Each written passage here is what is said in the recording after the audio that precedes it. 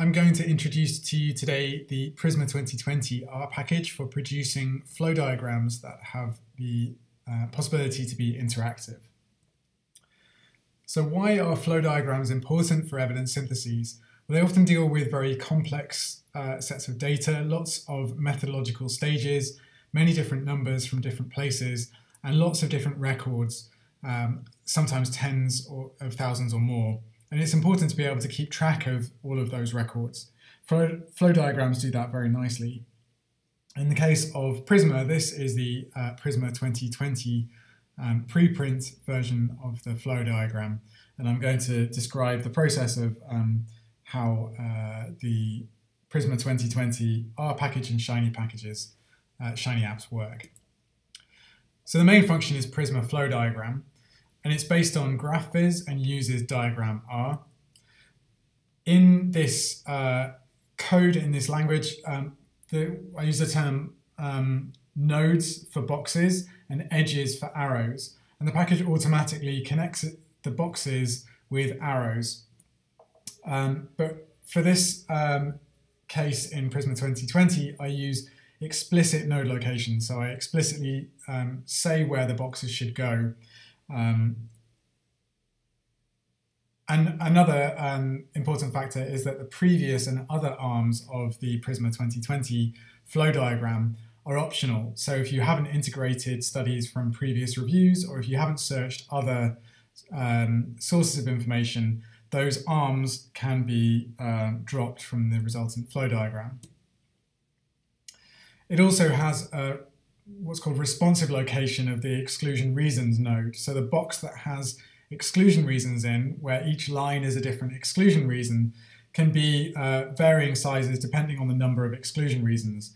And PRISMA flow diagram, the function responsively moves the boxes around depending on how big that box is to a certain degree. So this is the flow diagram again. And on the left, you can see the optional previous studies arm, and on the right, the optional other studies arm. So within the R package, data can be read in from a template CSV file. Here's a screenshot of the CSV file. And the data that can be changed by the user and that is read as different is in this red box. So the other columns are there for the user to understand which box the information relates to. There's also a template schematic that shows for the box column which box is which to make it easier. But users can change the box text. They can change the tooltips, which are the text that appears when the mouse hovers over a tool when the interactive version is used. And the URL is the link that is used when the user clicks on an HTML version if the user specifies interactivity.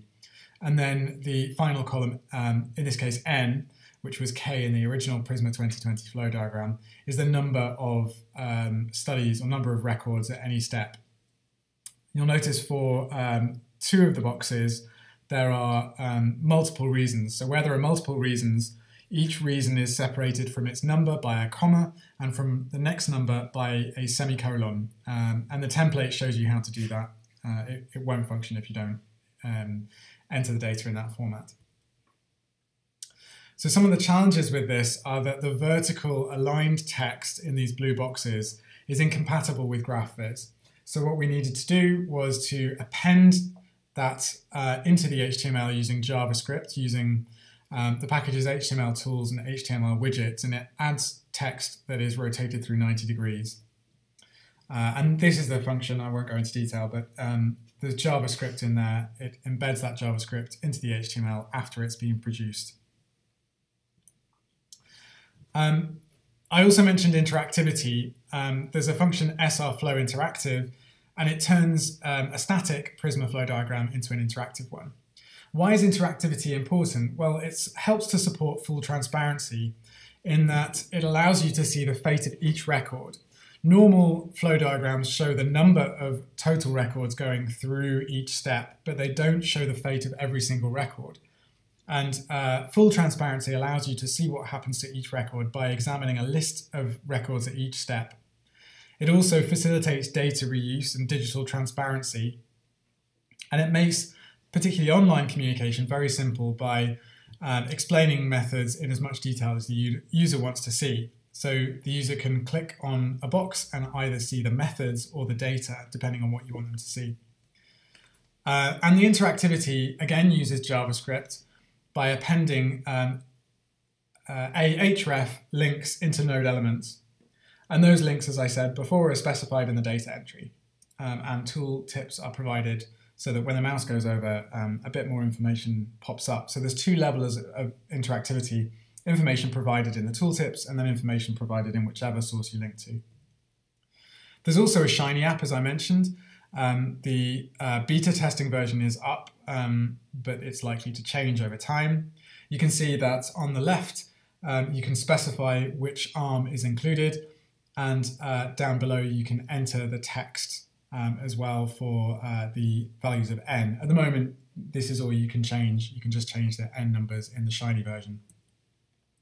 So some future developments are to add in the side panels. You'll notice there that the blue side panels aren't working because Shiny doesn't support JavaScript. I also want to build interactivity in so that you can click on the nodes and be sent to URLs. We're also trying to build in flexible data entry so that in Shiny you can either upload a CSV from the template or you can have manual data entry. And to integrate the flow diagram with review management tools so that this data automatically is populated from whichever review management tool you use.